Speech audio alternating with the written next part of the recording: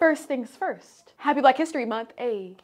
My name is Maya Jenkins. I am the president of the University of Mary Washington's chapter of the NAACP. This project was inspired primarily by two things. First, Wilson Jackson's work that he has done with filming and photographing all the Black people at Mary Washington, but also by Tess Wilhelm's capstone, Unexpected Mary Wash. And in that capstone, Tess was able to film and look at different people who came to Mary Washington with a passion and turned that passion into something else and was able to build something here that they didn't even think about when they came. That, I feel like, is a storyline for many Black people at Mary Washington. We come here and we operate on what we think Mary Washington is going to be, which is basically like what we see in the brochures. And then we realize that there are people behind those pictures, right? There are people behind those stories, and a lot of them are Black. Over the course of a few episodes and using the help of Tess and Wilson, who are behind the cameras, we're going to be highlighting and looking at the different Black people on campus who are creating new things. We're hoping to shine a light on some of the people who are creating events, who are doing research, who are making something and creating the infrastructure that Mary Washington stands on. If y'all are down for that ride, like,